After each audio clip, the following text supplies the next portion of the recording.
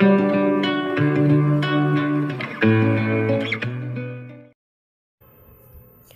everyone, this is Preeti Ghosh with another educational video of class 6 chapter 4 sorting materials into groups.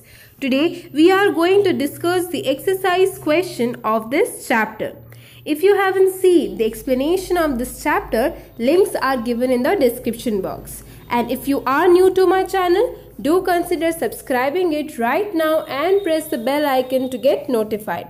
Also, you can follow me on my Facebook page. The link is given in the description box. So, without further ado, let's start with today's class. Section A, very short answer question. This is H, okay? So, very short answer questions. In that, question number 1. Which of the following is a substance? Iron, plastic, stone or glass? सो हमें क्या पता है substance किसे कहते हैं? Substance वो चीज़ होती है जो कि प्योर फॉर्म में होता है, ठीक है? सो इनमें से सब्सटेंस कौन सा है?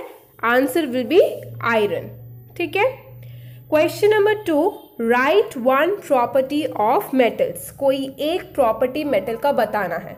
So answer is all metals are shiny, ठीक है? Question number 3, which of the following is a transparent material. इनमें से कौन सा ट्रांसपेरेंट मटेरियल है? Options you are given with glass, metal, vaxxed paper, ground glass. So the answer will be glass. Glass is a transparent material.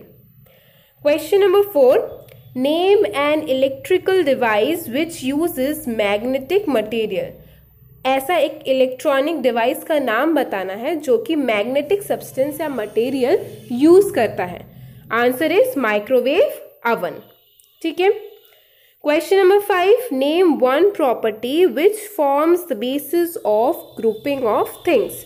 तो grouping of things can be done on based on many properties. We have learned that in our previous videos. हमने पढ़ा है कि grouping जो है वो बहुत सारी प्रॉपर्टीज को बेस करके किया जा सकता है. तो हमें उनमें से सिर्फ एक प्रॉपर्टी बतानी है. सो I have mentioned as physical state, ठीक है? Next section B.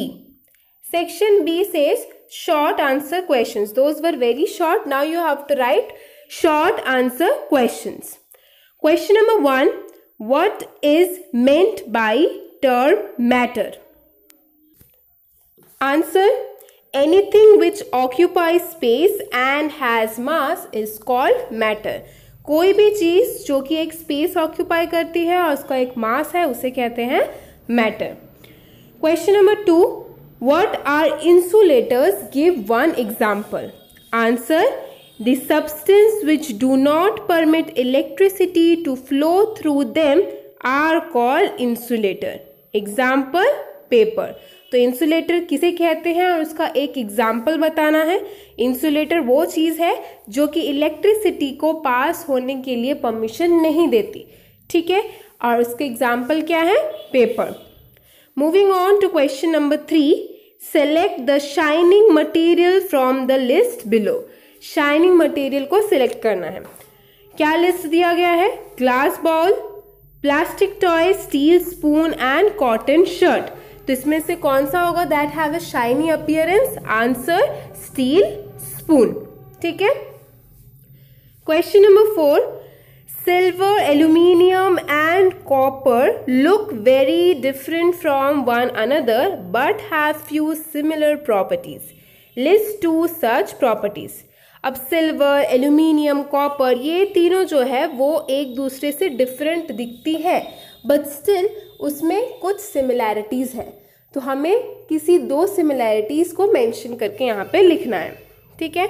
So 2 such properties are they all are good conductors of electricity and the second property they all have shiny appearance. तो एक्चुअली क्या है, ये तीनों जो है वो मेटल्स हैं. अब सभी मेटल्स का हमें पता है एक शाइनी अपीयरेंस होता है, that is they all have shiny appearance. और एक प्रॉपर्टी क्या है कि वो गुड कंडक्टर्स ऑफ इलेक्ट्रिसिटी होते हैं. तो इसीलिए इन तीनों का भी अगर हम कहें तो they are good conductors of electricity. So these are the two properties which are common in 3 of them. Clear? Question number 5 here asked is, which property will you use to classify the following into different groups? Group similar materials together. अब क्या बताया गया, ये जो table, hair oil, oxygen, eraser, water, carbon dioxide, milk, ये जो हमें list दिया गया है, हमें पूछा है कि इन चीज़ों को हम किस तरीके से, किस प्रॉपर्टी के बेसिस पे क्लासिफाई कर सकते हैं, ग्रुप्स बना सकते हैं. उस प्रॉपर्टी का नाम लिखना है और इनको डिफरेंट ग्रुप्स में सजा के भी लिखना है. So first part of the answer is on the basis of physical states. हम फिजिकल स्टेट्स के बेसिस पे we can classify the following into different groups. Physical state के बेसिस पे हम इन सब चीज़ों को डिफरेंट ग्रुप्स में डिवाइड कर सकते हैं. तो इनकी कैसे हम इसको डिफरेंट ग्रुप्स में कर सकते हैं, here are they are divided into different groups. तो सॉलिड के अंडर पे क्या क्या आएगा, टेबल एंड इरेजर. लिक्विड के अंडर पे hair oil, water, milk. And gas के अंडर पे oxygen and carbon dioxide. Clear? Let's move on to section C, long answer type questions. Question number 1, write some characteristics, common characteristics of materials. कुछ common characteristics हमें materials के लिखने हैं. तो क्या है, all materials can be felt by one or more of our senses. materials को हम अपने senses के through feel कर सकते हैं. we have 5 sense organs, तो उन्हीं 5 sense organs की मदद से हम सारे materials को feel कर सकते हैं. ठीक है. Next is all materials occupy space and the third one, all material possesses mass. ठीक है.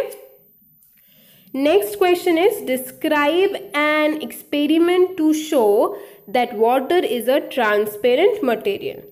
तो हमें पता है कि water जो है वो transparent material है, लेकिन हमें यहाँ पे एक एक्सपेरिमेंट बताना है जिसकी मदद से हम ये कह सकते हैं कि water एक transparent material है.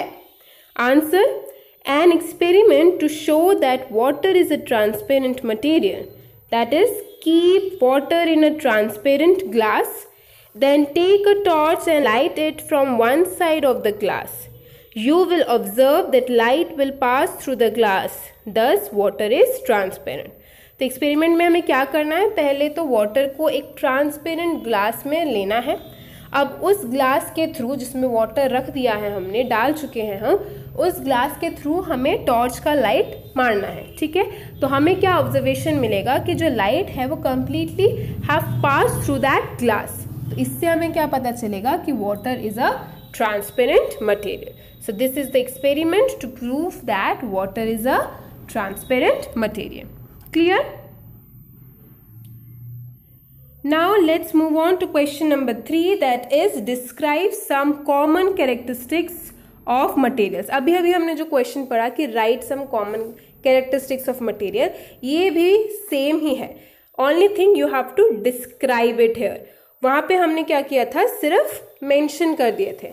यहाँ पे क्या पूछा है, उसको थोड़ा सा डिस्क्राइब भी करना है, तो हमें थोड़े से एग्जाम्पल्स भी उसमें ऐड करने होंगे. ठीक है. सो पहला क्या है, all materials can be felt by one or more of our senses.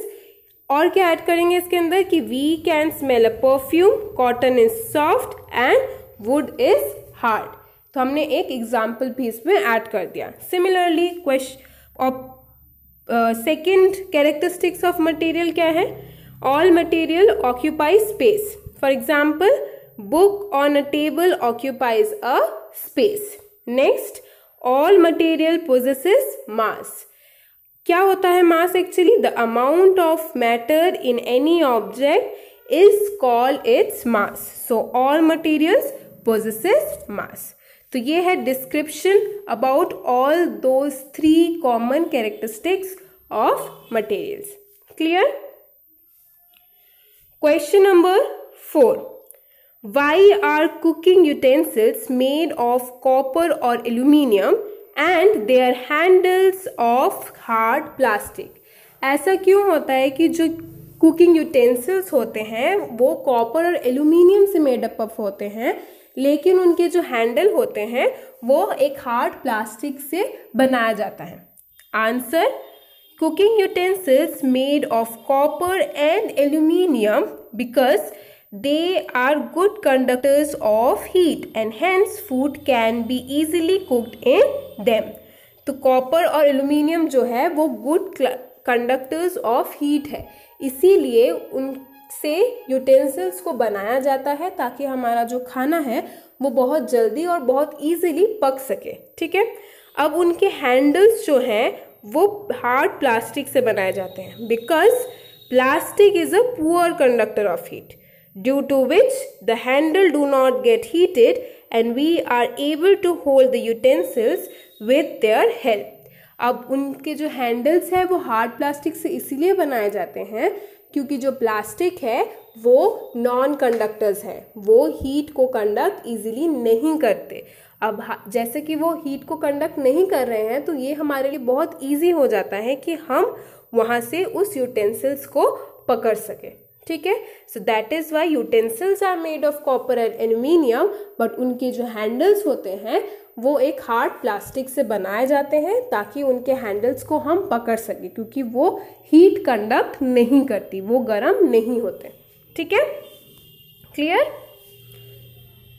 Now next question number 5, what is meant by a magnetic material? Name one magnetic material. Answer, the material which are attracted by a magnet are called magnetic materials.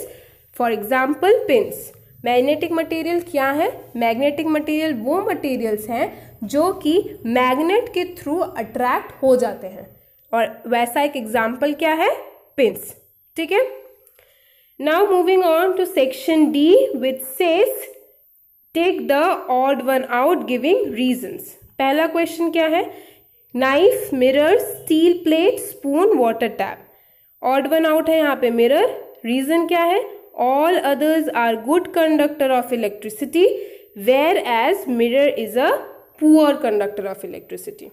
ठीक है, question number 2, nitrogen, oil, air stream, carbon dioxide. तो it is very easy that oil is odd one out here because बाकी सब जो है they are in gaseous state, उनका physical state क्या है? गैस, लेकिन ऑयल जो है इज अ लिक्विड। ठीक है, question number 3, lustre, silver, gold, would, copper. तो हमें क्या पता है कि ये जो 4 चीजें हैं वो सब क्या है? All others are materials. Odd one out क्या है? लस्टर। क्यों? Because lustre is a property of material. बाकी सब जो है वो मटेरियल्स के नाम है, लेकिन लस्टर जो है वो एक प्रॉपर्टी है मटेरियल का। ठीक है, next is lime juice, chalk powder, sulphur and sand. तो लाइम जूस यहाँ पे ऑड वन आउट है। क्यों? All others are insoluble in water whereas lime juice is soluble और miscible in water। जब कोई दो लिक्विड का हम मिक्स करते हैं, दो लिक्विड एक दूसरे में डिजोल्व होते हैं, तो उसके लिए एक टर्म यूज होता है दैट इज मिसिबल। ठीक है, that also means soluble only, but the term used in case of liquid is miscible। ठीक है, तो बाकी सब जो है वो इनसॉल्युबल है, लेकिन ये लाइम जूस जो है वो वाटर में सॉल्युबल हो जाता है, इसीलिए उसको मिसिबल कहा जाता है। ठीक है, और इसीलिए वो ऑड है इधर पे। Now question number 5, acrylic sheet, ground glass, glass and cellophane. Ground glass obviously because बाकी सब जो है they are all transparent materials, where as ground glass is an example of translucent materials. ठीक है, वो पार्शियली लाइट को allow करेगा, completely जैसा कि ट्रांसपेरेंट मटेरियल्स करते हैं वैसा अलाउ नहीं करेगा लाइट को टू पास थ्रू देम। ठीक है, next section E, define the following terms. हमें इन सब चीजों के डेफिनेशंस लिखने हैं। पहला क्या दिया गया है? सॉल्युबल सब्सटेंस का डेफिनेशन। द मटेरियल्स और substances that dissolve in water are called soluble substances. जो भी मटेरियल और सब्सटेंस है वाटर में डिसॉल्व होते हैं उन्हें कहते हैं soluble substances. Next, transparent material, materials which allow light to pass through them are called transparent material. जो मटेरियल्स अपने थ्रू लाइट को पास होने देते हैं उन्हें कहते हैं ट्रांसपेरेंट मटेरियल। नेक्स्ट है ग्रुपिंग ऑफ ऑब्जेक्ट किसे कहते हैं? The practice of putting together various kind of different objects which are similar in one or more ways is called grouping of objects। तो वो प्रैक्टिस जिसके सहारे हम क्या कर सकते हैं, डिफरेंट ऑब्जेक्ट्स को उनके एक या दो कॉमन सिमिलैरिटीज की वजह से उनको एक साथ ग्रुप कर सकते हैं, वैसे प्रैक्टिस को, वैसे वे आउट को कहते हैं ग्रुपिंग ऑफ ऑब्जेक्ट्स। ठीक है। और मैग्नेटिक मटेरियल क्या है? We just red in our previous questions, वो मटेरियल्स जो कि मैग्नेट के थ्रू अट्रैक्ट होते हैं are called magnetic materials. The materials which are attracted by magnet are called magnetic materials. Okay. Fifth one is grouping. Grouping is also similar to that of grouping of objects. ठीक है, but यहाँ पे क्या है, objects mention कर दिया है, यहाँ पे जस्ट बोला है ग्रुपिंग, इसलिए हम सबको इन जर्नल इस डेफिनेशन में लिखेंगे कि the action of putting people और थिंग्स इन अ ग्रुप और ग्रुप्स इज कॉल्ड ग्रुपिंग। वहां पे सिर्फ ऑब्जेक्ट्स को हम ग्रुप्स में कर रहे थे, इसलिए उसको बोला था ग्रुपिंग ऑफ ऑब्जेक्ट। यहाँ पे इन जर्नल ग्रुपिंग की बात की है, तो we can group people also और things together in one group और इन मेनी ग्रुप्स, तो वैसे एक्शन को बोलेंगे grouping. Clear? I repeat the definition of grouping, the action of putting people और things in a group or groups is called grouping. Clear? So students, this marks the ending of this chapter. In our next video, we will start with another chapter of class 6. Till then, stay tuned and thank you.